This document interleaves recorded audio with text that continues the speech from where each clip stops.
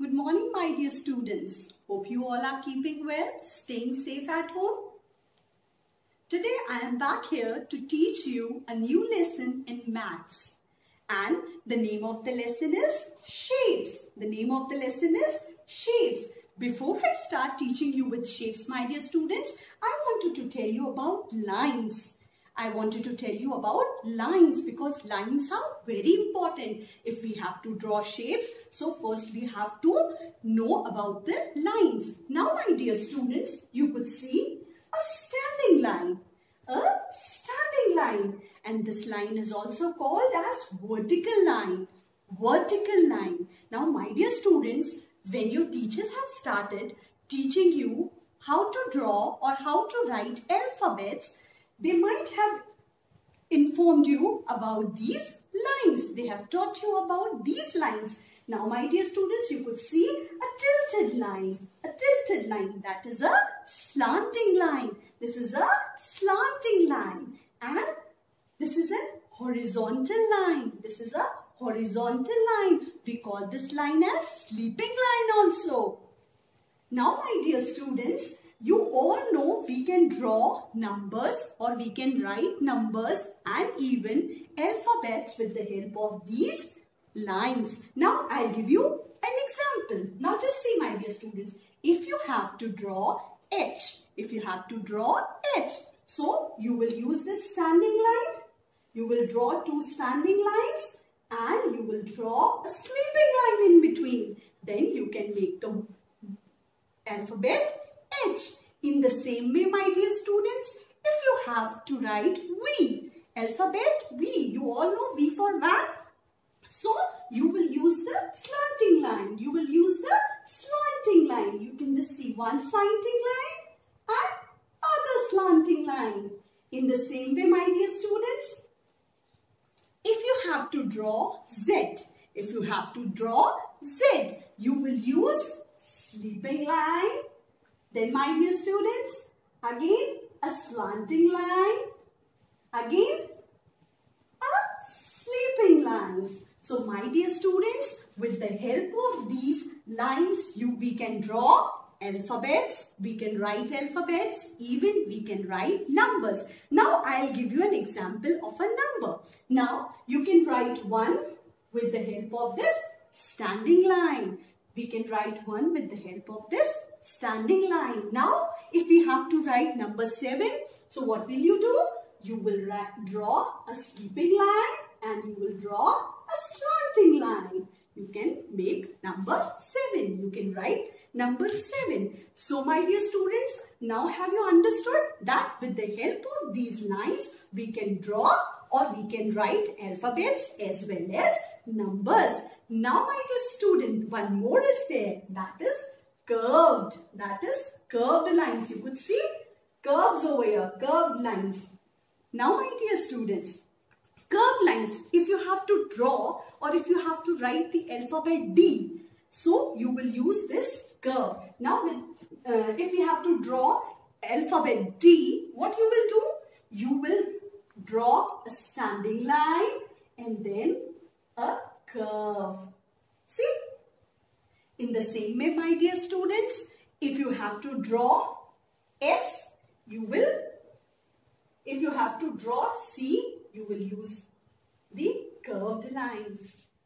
So, have you understood now? Means we can write alphabets as well as numbers. We can write alphabets as well as numbers. So, my dear students, have you understood now the concept of these different types of lines? Now, my dear students, with the help of these lines, I'll teach you about the different shapes. You all are familiar about the different types of shapes.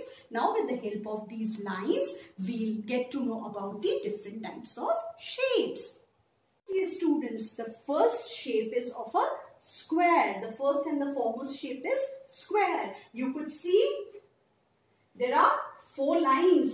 The square is formed with 4 lines and all the 4 lines are equal. All the 4 lines are equal. There are 4 corners. You could see one side, the other, this is the third one and this is the fourth one. So, a square is of equal length and breadth. The square is of equal size. All the sides are equal. Now my dear students, I'll give you an example. You could see a box over here. You could see a box. Now you could see over here. This box is also having 4 sides and all the 4 sides are equal. All the 4 sides are equal. In the same way, my dear students, you could see this is a paper napkin. You could see a paper napkin. All the sides of these paper napkin is also same.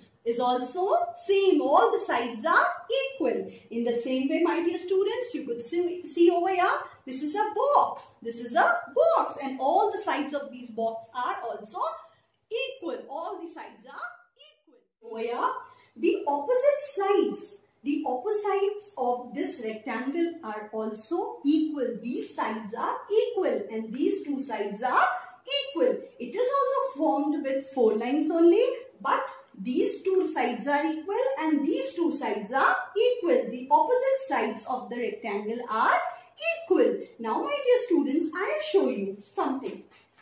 Can you see over here? What is this?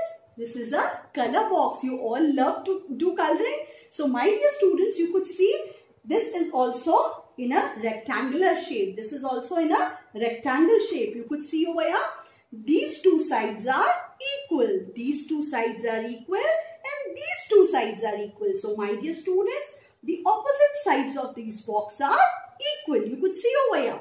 In the same way, my dear students, this is a purse. You all have seen your mama keeps money in this. So my dear student, this is also in a rectangular shape. This is also in a rectangular shape. Now you could see over here, these 2 sides are of the equal length and these 2 sides are of the same length. So my dear students, in a rectangular objects, the 2 sides are equal. The 2 opposite sides are equal. Now my dear students, come to the third one. This is a triangle. This is the triangle. Now my dear students, you could see it is formed of 2 slanting line and a sleeping line. You could see 2 slanting line and a sleeping line, and you could see there are 3 corners. There are 3 corners. It is formed with 3 lines. It is formed with 3 lines. Now I wanted to give you an example of a triangle. You all love to drink fruity. It is also in a triangular shape. You used to purchase that try a pack of the fruity triangle one.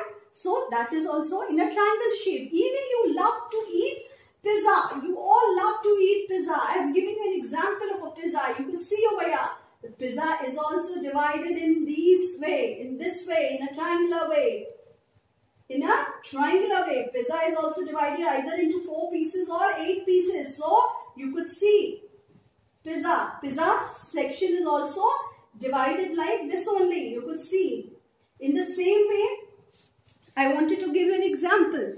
Now you could see over here. You could see over here. This is a cloth hanger. Your mama keeps clothes on these. This is also triangular in shape. Triangular in shape. So my dear students, can you see over here? This is a plate and this is circle in shape. So my dear students, now the next shape is of circle. The next shape is circle. So circle, you could see over here, your mama's bangle is a circle in shape. In the same way, sun is circle in shape. The coins which you use to go and give and bring some things. You buy chocolates, toffees, you take coins and go and bring some things, whichever you think you like. So all these are circle in shape. Now my dear student, can you see over here? What is this? This is a tiffin box, a lunch box. You used to bring tiffin in this. So my dear student, it is also in circle shape. It is also in circle shape. So my dear students, this is a circle shape. It has no corners and lines. It has no corners. Now my dear students, the last shape is oval. Oval. You all love to eat egg. Some of you love to eat egg. Egg is oval in shape. This egg doesn't have any corners and lines. Now my dear students, I hope this lesson is very much clear to you, and you can draw these shapes in your copy, and even you can draw houses or different types of sceneries with the help of these shapes.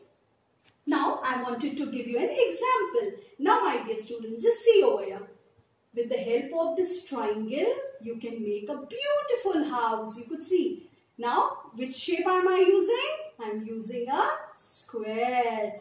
Then, I'll be using a rectangle. Then, again, a square. With the help of this, I'll make a gate also. So, we can draw beautiful houses with the help of these shapes. Even we can draw beautiful sceneries with the help of these shapes.